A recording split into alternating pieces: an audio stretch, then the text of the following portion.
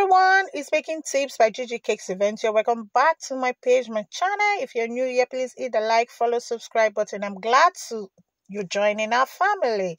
Anyway, on today's video, I want to show you how to make these delicious coconut cookies. Okay, it's a very quick one you can make at home only if you have the desiccated coconuts. Okay, here I have a clean bowl. I had in my melted butter. Then I'm going to add in my sugar, okay? Then I'm going to mix that together like so, all right? Then I'm going to go in straight by adding the flour, okay?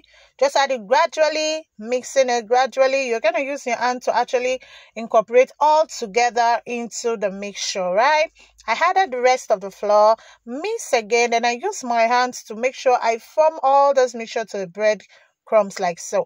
Then I'm going to go in and add in my desiccated coconut, or you call it coconut powder, whichever way you're going to call it, grated coconut or whichever.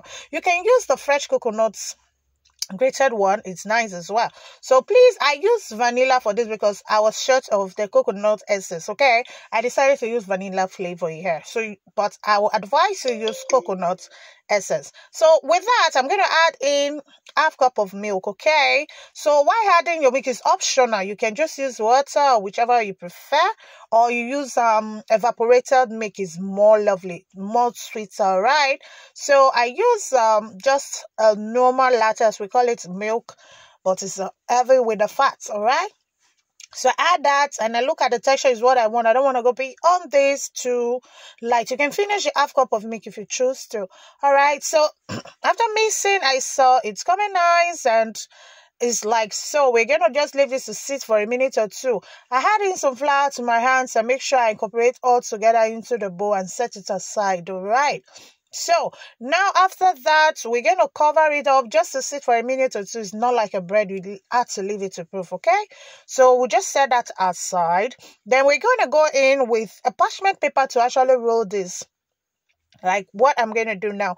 That's a parchment paper. I'm just going to put the dough into the parchment paper, join the two sides of it, and I will just press it down.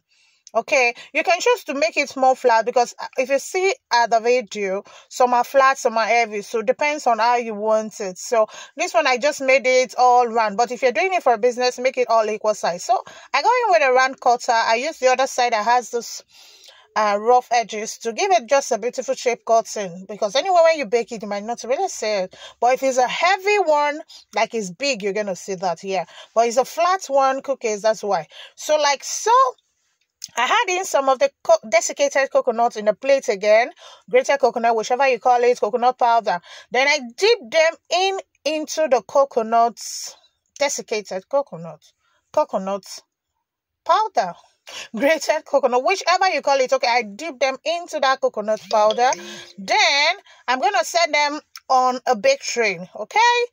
I'm going to put them all like this inside my bake tray. I floured the bake tray so when baking comes out easy. Okay, here is the finished work of the coconut cookies. It's so nice. You can make this for party shops, you can make it for sales. It's really tasty. I hope those in the house who loves baking, give it a try and let me see what you think about this beautiful coconut cookies and so tasty. All right, thanks for watching and I will see you on our next video. Please don't forget to subscribe, follow, like and share our video. God bless you. I'll see you when I see you next. Bye.